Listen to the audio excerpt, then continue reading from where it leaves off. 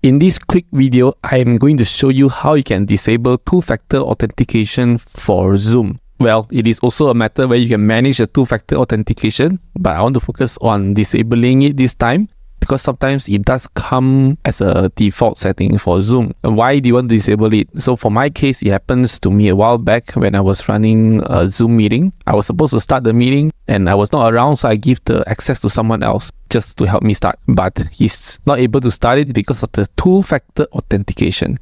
And that gives a lot of problem for everyone else. So in this video, I'm just going to show you how you can do it, and it can be done very easily. So let's go. So first of all, of course, now you are in Zoom. Let's go into my account. Now for this, you need to have admin access to it. So just make sure that you have your admin access to your Zoom account. Okay, so you see admin here, you scroll all the way down, you should be able to see advanced. Click on this advanced, go to security, and under security, you can scroll all the way down. You should be able to see here, sign in with two-factor authentication.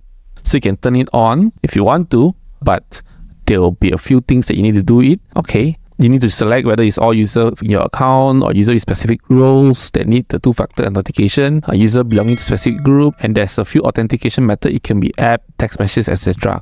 But for me, I don't know how to do it. Okay, so here you can click on reset if they are stuck. So for me, no. So just put it back, disabling it. So if you want to turn on the authentication, all you have to do is just turn this on, log out, log back in, and then they will ask you for authentication. So you can whether use SMS, authentication software like Google Authenticator, or even their code. Alright, but for me, I prefer just leave it on. But for safety, if you want to do it, just go ahead and do it. So alright, if you like what I shared, do give me a like and subscribe to this channel. Thank you, and I see you next time. Goodbye.